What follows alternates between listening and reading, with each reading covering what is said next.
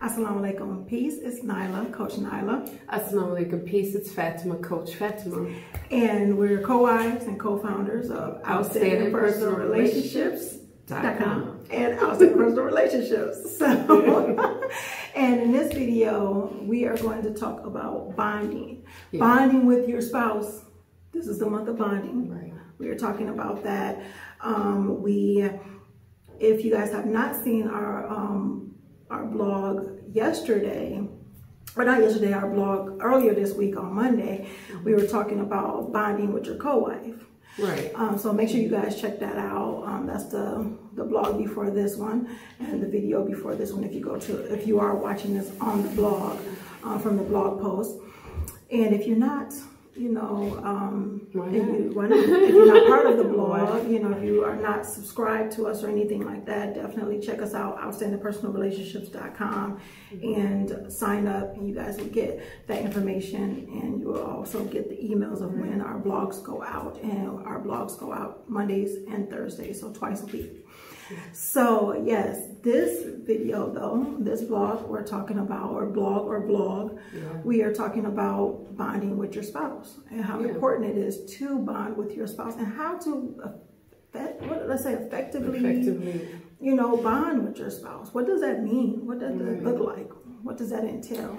Right. Well, first of all, you want to have the proper intentions to bond and not create distance. Because I know sometimes when we get upset, we want to create distance, or if we don't know what to say or do, we create distance. Right. And it's important to say, okay, I want to bond with this spouse of mine because they're my spouse. So don't shy away from the fact that you can do that.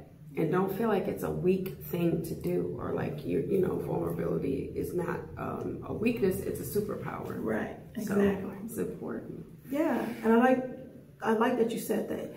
You have to be intentional, because things can happen. Yeah, you can say, okay, well, we're good. We're happy together. We have a good time together, and everything like that. But as time goes on, will you continue to have that bond, or will your relationships, will you drift? Yeah, would you drift? Would your relationship get stale because you're not being committed to keeping things fresh, or committed to knowing that you are changing over time? That's the one thing that's constant, is change. We consistently change.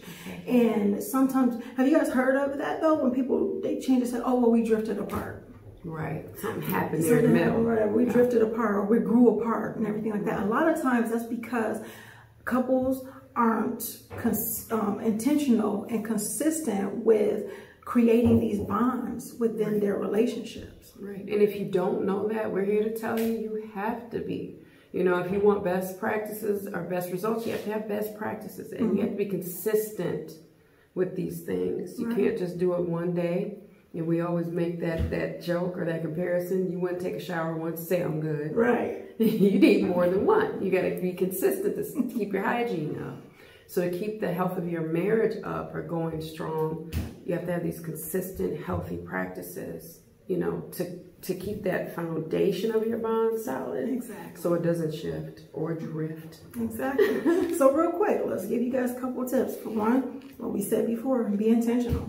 Be intentional. So you know what, this is what I want it to look like, and you guys sit together like, hey, what will happen? Let's even talk about that. Sit down and speak about it. Like, okay, we know that everything changes. Yes. One thing that's constant is change. So if things are to change in our relationship, how do we get back to, how do we get back to us? Yeah.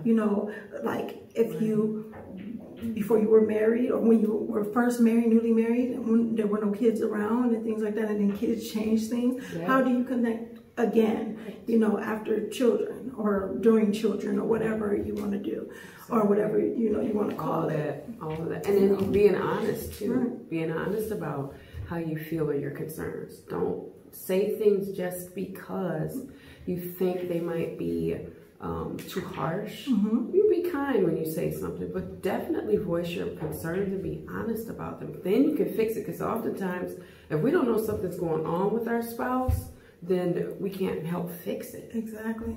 So being transparent, being authentic, you know, being able to communicate. And we talk about communication. We're going to talk about just bonding in so much more detail in our relationship mastery inner circle. This Sunday, we are going live for our Relationship Mastery Inner Circle members. If you're not part of the Relationship Mastery Inner Circle, please be a part of it. Make sure you find out more about it. outstandingpersonalrelationships.com/RM for Relationship Mastery, and sign up, because we go live with our members. And not only do we go live, we train deeply on the topics that we talk about every single month. All three of us. All three of us. All three of us. So you get it from different angles, and you get the worksheets, you get all of that good stuff in order to move your relationship forward and move the needle forward in your relationship and create those strong bonds. Right. You know, and whether you're in monogamy or polygyny, but even in being in polygyny, we're going to talk about bonding with your co-wife. We're going to talk about bonding with yourself. We're going to talk about bonding with your spouse, bonding with children, bonus children, all those things like that. We go really deep in it. If you guys have any questions, definitely post them. Let us know. We would definitely look forward to speaking more about it and training more on it and talking more about it. But those who are in the Relationship Mastery Inner Circle will get I was going to say the cat's meow, but you know, they get all of that. You know, the bee's knees. The bee's knees, they get all of that. You know, the whole nuts and bolts of it all. Yes. So, but yeah, bonding with you, we talked about it. Just a quick recap. Make sure you're intentional. Yeah. You know, make sure you're intentional.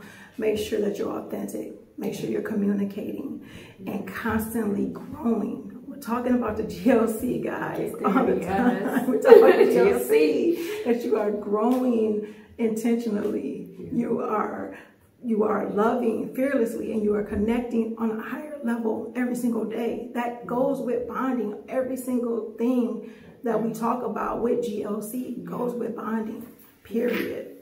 So yeah, y'all, we're gonna wrap, but we really hope you got some quick little nuggets and little best daily practices.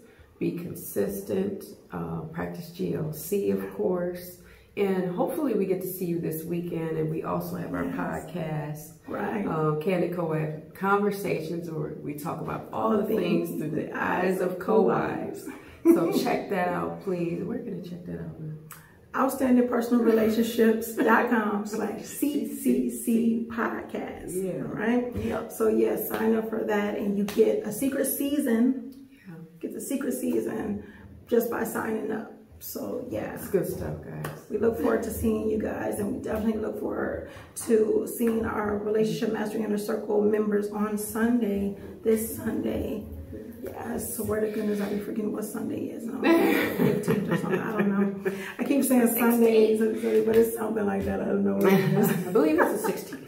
The 16th. I might be wrong. I've been wrong before. So, yeah. So that, you know, and we look forward to seeing you guys there. Definitely let us know.